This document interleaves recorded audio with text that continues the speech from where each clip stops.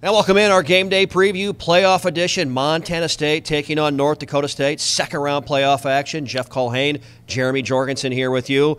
It's a new season. Here we go, right? A lot of excitement as Montana State comes to town. A very physical football team coming in to face the Bison. Yeah, I think the bye week helped the Bison. A little mental break. They were able to get away from football a little bit. Now they're rested, pretty healthy. I think this team is pretty healthy right now, and that's key at playoff time. You talk about Montana State. You talk about their quarterback, Troy Anderson, a throwback, physical. He's rushed for over 1,200 yards, 20 rushing touchdowns on the season, tying a single-season Montana State record.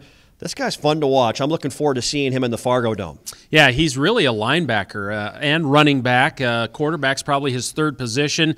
He's only a sophomore, too. He's a young player, tough kid, fun to watch. Here's Marquise Bridges and Dan Marlette discussing Troy Anderson. He was one of the first things, obviously.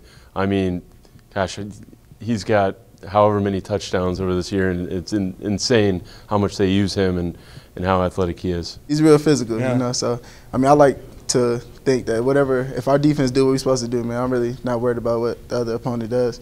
So, I mean, he's a very physical guy, but I feel like we take care of business. That's that. So Troy Anderson, heck of a football player, physical when he runs the ball. And Jeremy, their defense, a group that's very physical as well. All three levels, talented players across the board for Jeff Choate's group. Yeah, Jeff Choate, his background is in defense. He was with Chris Peterson at the University of Washington, D-line coach, brought some players over from Washington. Bryce Stirk is a physical defensive end. Their front three is really good. Tucker Yates, a great defensive tackle. Grant Collins, a good middle linebacker.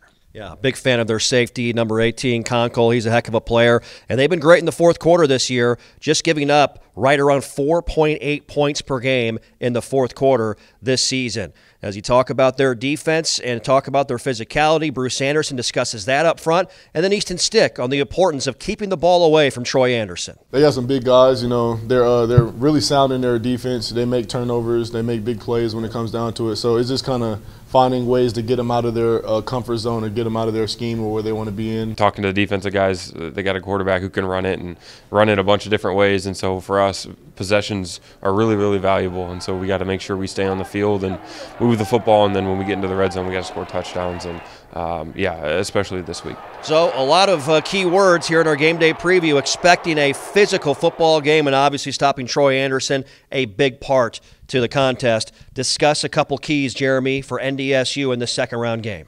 Well, I think Montana State has struggled this year when you force them to pass the football. Take the run away. They love to rush the football. When they can't run the football, that's when they get locked up offensively. Yep, great stuff right there. Big game, Montana State, second-round playoff action at the Fargo Dome. For Jeremy Jorgensen, I'm Jeff Culhane. Big thanks to Rich Grossman as well, our game day preview of the Bobcats.